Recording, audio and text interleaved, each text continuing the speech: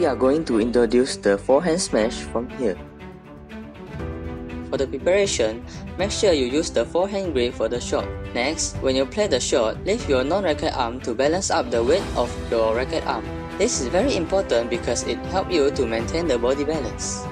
After you hit the shuttle, follow through and complete the swing. Your body should face forward after you swing your racket, then shuffle back to the ready position at the middle of the court.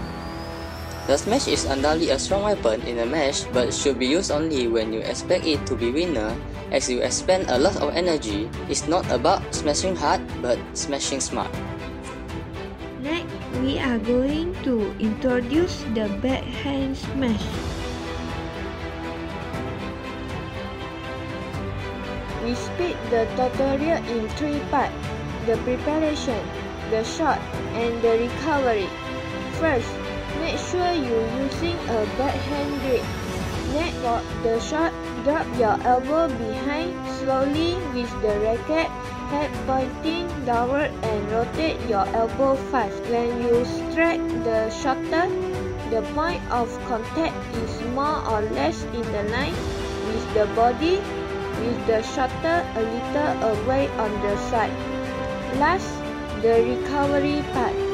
Once you hit the shuttle, land with racket foot behind, shuttle back and get back the ready position at middle.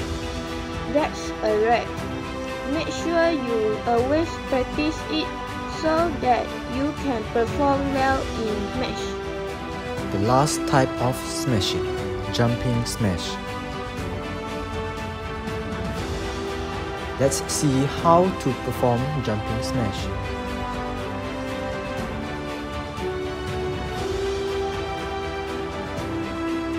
When we are going to do jumping smash, make sure your leg set off and throw your arm in the air for maximum jump height. Bend your legs and extend your non-racket arm and arch your back.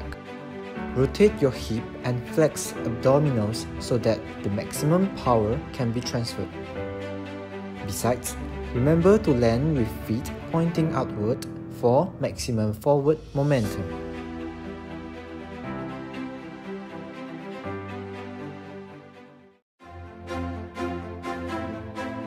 What is net lift?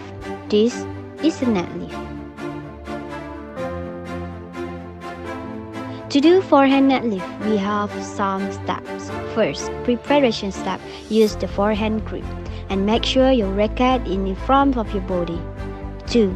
Back swing. Have a relaxed range and rotate your arm outward and back grip. 3. Forward swing. Straighten your wrist and hit through the shot. 4. Follow through. Follow through the step by rotate your arm inwards.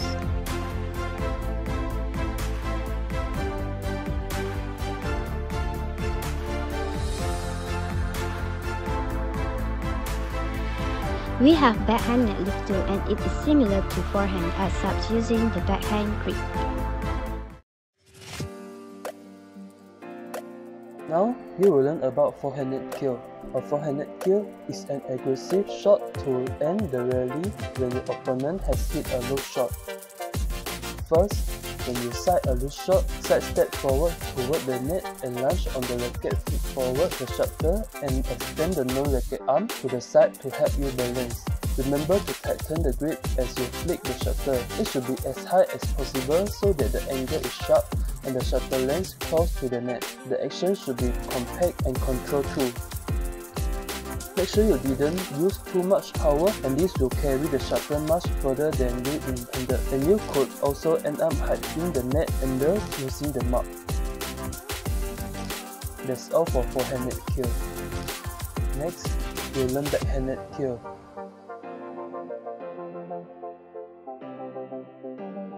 Let's see what is Backhand Net Kill.